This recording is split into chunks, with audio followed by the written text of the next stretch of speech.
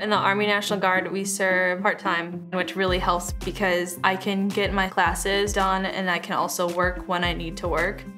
I drill 1 week in a month and then 2 weeks in the summer. We have classroom time and then we have times that we're out working on the trucks, making sure that they're good to go, seeing if they need any maintenance done to them. We have to work a lot on the drill weekends, but it's fun. It's so cool seeing people in my unit on their civilian side. They have all different jobs. There's police officers, nurses. There's such a variety of different people.